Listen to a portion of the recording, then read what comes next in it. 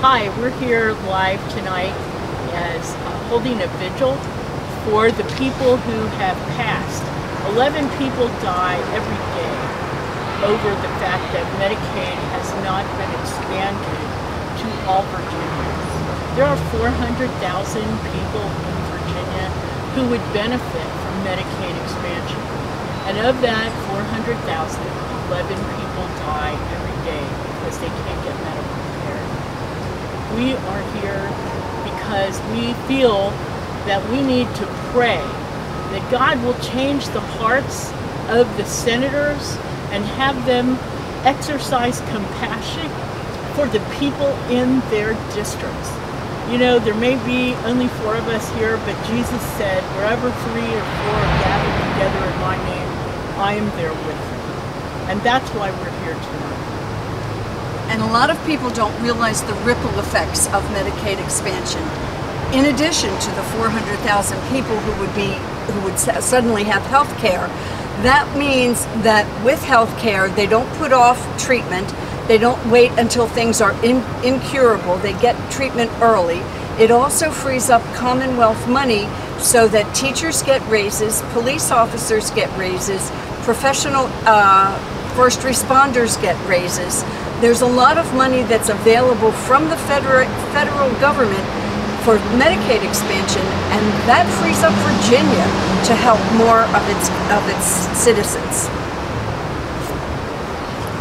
In my job as a guardian ad litem for children, I've met numerous families actually who could benefit by Medicaid expansion, and they are in that gap where they are working long hours, working a difficult job, but can't afford health insurance, and they don't qualify for Medicaid at this stage.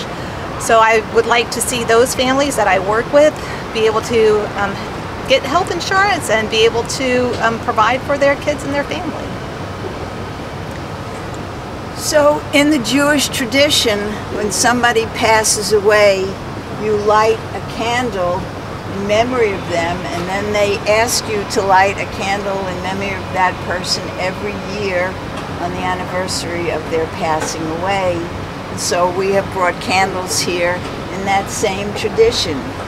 So, you know, we could stand here and spout this fact and that fact and the other fact, but the thing that we are all doing is we are trying to reach these senators as human beings. We are trying to touch their humanity. The very first thing we ever did about Medicaid expansion was, where's your moral compass? It's really still the same thing. One senator who passed this today said, well, he was voting his conscience. But we didn't elect him to vote his conscience. We elected him to do the will of the people. 83% of the people want them to expand Medicaid. More than half of the people in every one of their districts, the Republican senators, want Medicaid expansion. They work for us. They have to do what we want them to do, not what they want to do. They have lost a sense of reality. We are here to take our power back. And there's one last thing. Tomorrow, the Americans for Prosperity, a group funded by the Koch brothers, are going to be holding a press conference today at then. And they're going to be telling people all kinds of facts and figures, claiming that Medicaid expansion is going to hurt the Virginia budget. Now, we're not going to argue with them about that. We know that their figures are wrong, but we are not here to speak for the figures, for the math. We are here to speak for people who can't speak for themselves. And what we would ask those people who are having a press conference tomorrow is, where is your humanity? In what, in all those facts and figures, do ordinary, individual, hardworking people fit in? People who need their senators to represent them and make their lives a little bit easier by passing Medicaid expansion. Tomorrow is for a special press conference instead of Virginia Senators meeting. Former U.S. Senator from Pennsylvania, Rick Santorum, Virginia State Senator Thomas Norment, who's supposed to be in the Senate voting, J.C. Hernandez, State Director for Americans for Prosperity in Virginia, Funded by the Koch brothers. Ben Knotts, Grassroots Director for Americans for Prosperity Virginia, the Middle Resolution. Tell about that. Talk about the Middle Resolution are the people who brought Sebastian Gorka to town about 3 weeks ago. And Sebastian Gorka was too much of a fascist for even the Trump Yes, they got rid of him. administration. They fired him, so he's coming. The Virginians for Quality Health Care, the Family Foundation. What family benefits from no Medicaid expansion? Bishop Leon Benjamin, don't know who he is. And no. Santorum is a Pennsylvania failed politician. Definitely. And he's always been to the extreme. Yes, Always. extreme, He's never, ever extreme right. been a person who wants to work with anybody in any respect. So why do you think Tommy Norment needs these people to come tomorrow? Because he can't get Virginians to come and support his position. And because the majority of Virginians support Medicaid expansion. Right. And he is trying to convince various groups that in fact that is a bad idea for Virginians. Right. But Virginians have already voted. Yeah. And they want Medicaid expansion. But they also see this as a death knell. They want to bring down the ACA too. Come on, it's not just Medicaid expansion. They're still working on repeal and Yes, replace I mean, Obamacare. They didn't have anything to replace it with. Exactly. They don't have anything to replace Medicaid with. It's just tear everything down. Right. And they see that we do well with this, then we're building ACA back up. Do you mean giving it some kind of strength and foundation within the state? And they don't want to see that. Nobody in that, Santorum and those people just don't want to see it. And we have put the senators on notice that we are not going to accept them refusing to do their jobs.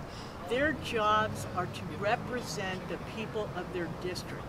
The vast majority of the people in their districts are for Medicaid expansion.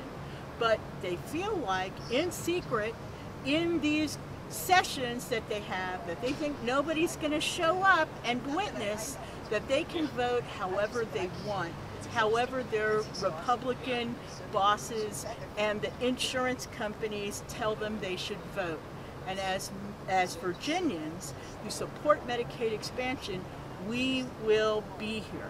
We will witness what's going on. Okay, we're getting a viewership, so keep talking. And so it's Americans for Prosperity, Yes. the ultra-conservative group, versus the grassroots grandmas here. And we've been here for a couple of years now fighting for Medicaid expansion here in Virginia. So American for Prosperity, we'll take you on tomorrow, okay? We'll be here. And we are here for the people who can't be here, who have to work jobs that don't offer health care, who are too young or too old or too incapacitated to be out here protesting. We are not protesting, we are advocating. We are advocating for Virginians. We are Virginians, we are advocating for Virginians. And in my opinion, the minute I saw that Rick Santorum was coming, I knew that meant that we have had some success, because they wouldn't bring him down and these people here right before the vote if that was not something they were worried about. They wouldn't have bothered with this. So I think this is really significant in a way. It's frightening, but it's significant, Jimmy, that they're coming. And the Senate is supposed to convene at 9 a.m. Yes. And yet they scheduled this press conference for 10:45 before they vote. So are they just going to keep kicking this can down the road? They know the Senate wants this. The people of Virginia want this. They're just digging in their heels. And we want to ask everybody who's watching tonight and everybody who's going to see this video if it gets shared, if you can come to Richmond tomorrow, come. It doesn't take, it's not a particularly long drive. If you can make it, carpool. But show up, because they don't want witnesses. the people, the senators who are going to try to defeat Medicaid expansion don't want witnesses.